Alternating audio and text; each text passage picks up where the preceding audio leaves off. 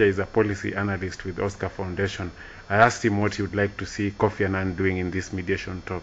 What would you like to see Kofi Annan doing in these mediation talks?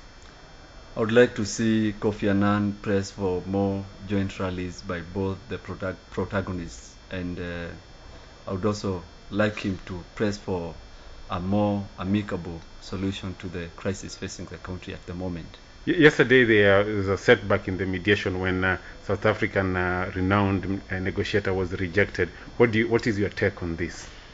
I believe that a mediator should not be seen to be partisan and should be acceptable by both parties, and should be above reproach and above board in his association with any of the protagonists, and therefore I believe his move was well advised, to withdraw from the mediation.